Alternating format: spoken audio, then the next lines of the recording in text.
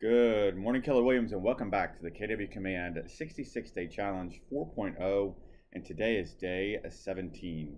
So in our last challenge, we were in our opportunity bringing in documents into DocuSign in order to get our IABS and Buyer's Representation Agreement signed from our new potential buyers. So we're going to continue on with that by clicking on our Opportunities submenu or applet, sixth one down here on the left-hand side.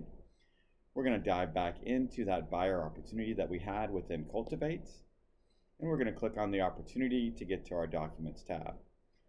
As soon as we get to the Documents tab, we are going to sync the transaction just to make sure that any new changes to this opportunity have been synced over into DocuSign, that's been updated, and then we're going to actually go to the transaction. By clicking on Go to Transaction, if we've already logged into DocuSign previously, it'll take us directly there. If not, typically it's going to ask you to sign into DocuSign, and then you'll get here as well. So you can see here are the documents that we brought in previously from our DocuSign Rooms forms. Now I have the information about brokerage services, and yet this is the blank one from TXR. So I wanted to show you that it is not filled in. I can go in and fill in the 16 blanks that are included in this document. However, because this is a document that is pretty standard as far as this information doesn't change, I actually have one of these saved on my hard drive already filled out. So I'm going to show you how to add a document from your computer by clicking on Add and then Computer, excuse me.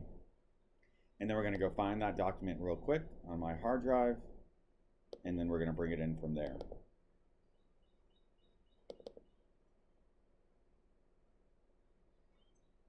Here is our pre-filled IABS, and I'm going to click on Open, and you'll see that'll then bring in this document down here. Because I've already filled in all the 16 blanks, there's no need for me to have to fill those out again, so I'm just going to bring that in as a pre-filled out document, and then when we go to load our envelope, I'll drop in signatures, or excuse me, initials into this document in a second. So it's saying the preview is still being built. Please come check back. That's all right. Let's go back into the Buyer's Representation Agreement now. So here's our Buyer's Rep. So this is the Texas Association Buyer's Representation Agreement. And you'll see because this opportunity is connected to Command, the information for our buyer was brought over from Command into DocuSign. And therefore in DocuSign, you can see her name and her email address is what I had, is already pre-filled into this document. Also, it has my broker information, brokerage address. Didn't have city and state, so I'm just going to go ahead and drop that in real quick. And then I'll put in my phone number, and then we'll just go through and kind of fill out all of this. So this is the Cypress market area. We would say that this began on, let's just put the 1st of July, and I do all of my documents for 6 months.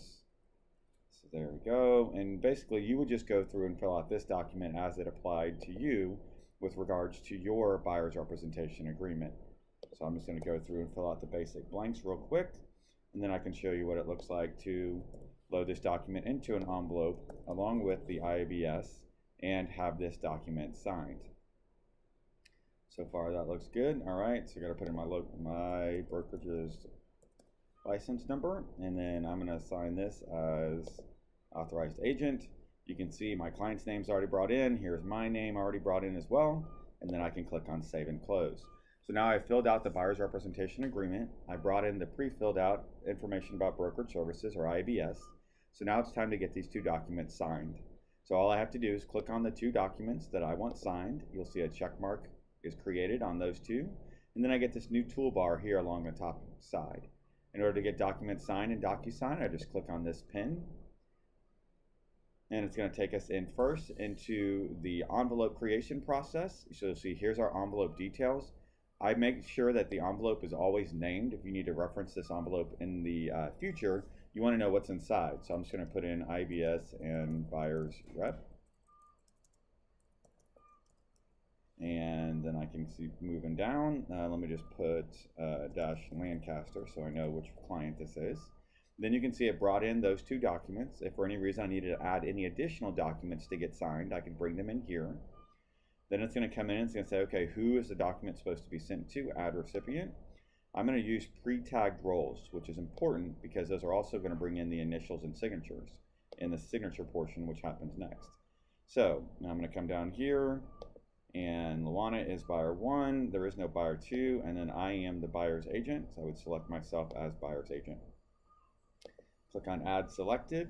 Now I can come down, you'll see here's buyer 1 that needs to sign, buyer's agent needs to sign as well. The email that goes to the client, please DocuSign is kind of vague, so I would always just say, please review, sign, and return. And then I always put in the email message, let me know if you have any questions, right? Doesn't have to be real verbose. They probably already know these documents are coming over. Let me know if you have any questions, right? And so then I can come up to save, or I'm gonna actually do next, right? Because I gotta go into the initial and signature portion. This is where we drop in our initials and signatures for our clients if they're not already pre-filled. Because I used the pre-filled form rules, a lot of these initials and signatures should already be brought in. So you can see as we go down to the bottom of this document, my initials already there, and so are my client's initials already there. And I can go through this entire document and just check to make sure all the initials and signatures are dropped where they need to be. Let's go all the way down to the bottom. And last page, you can see here's signatures, here's date signed. Everything is already brought in on this document. Now we're going to scroll down a little bit further. We're going to get into the IABS. Because this was a flat PDF that I brought in, the initials are not pre-filled. So I need to go into my client, select her name, and then I need to drop her initials in where it says buyer tenant, and I'll drop that right there. Okay. If I had to bring in anything for me, oh, there's a date, so let's bring over the date signed. I can drop in date signed there. If for any reason I needed to bring in her actual signature, I could do the same exact thing with her signature. And if for any reason I needed to bring any of my initials and signatures, I could do the exact same thing under my preview or my fields here. Last thing I always like to do is click on the recipient preview just so I can see what these documents are going to look like when viewed as the client.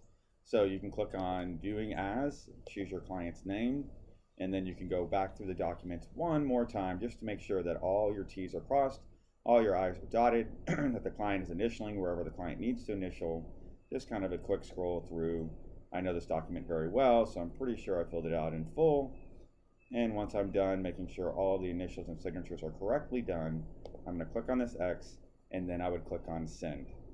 As soon as I click on send, it would send off this envelope filled with those documents with the initials and signatures dropped in the places they need to be, and then my client would receive them, could initial and sign off, and then those documents would be returned back to me so that I could bring those or have those ready to bring into the document management process of the opportunity in command.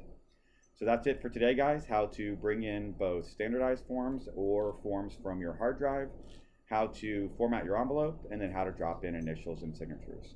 As always, it's been great talking to you, and I'll look forward to speaking with you again in the morning. Thanks so much.